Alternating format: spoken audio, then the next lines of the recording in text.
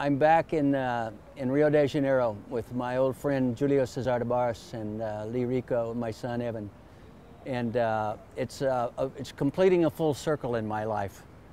I started off to make art and to try to meet people and to try to hopefully change the world a teeny bit with art and embrace culture and embrace humanity. And now I've just returned, and we came years ago, but I just returned, and we're seeing it come to realization here with the people in the government and people in the urban gardens. And Lee came back from Florida, and so we're all coming together around this belief that art and gardening combined can make a difference in the world somehow.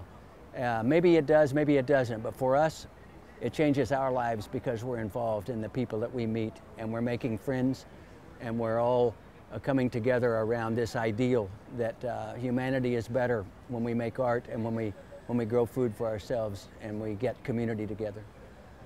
All of my life, I've had an interest in South America, in the people, the music, the art, the culture.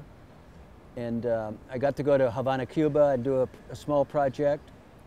And I finally got to come to Brazil 8 or 9 years ago, I think in 2014. I had seen a video or a movie or a documentary on an artist named Francisco Almagueri. And he created a woodblock piece called La Niña y el Viento. It was a woman, a vulnerable young woman in the winds of the male-dominated society, and that piece, that artwork, that single artwork, set off this path for me for the rest of my life. So I ended up with coming down here to try to do Young Woman of Brazil, to talk about women around the world, the sisterhood of women. And so I'm back here finally after starting to try to do a project years ago. Now I've returned to complete the Young Woman of Brazil if everything goes right, and it's looking very good.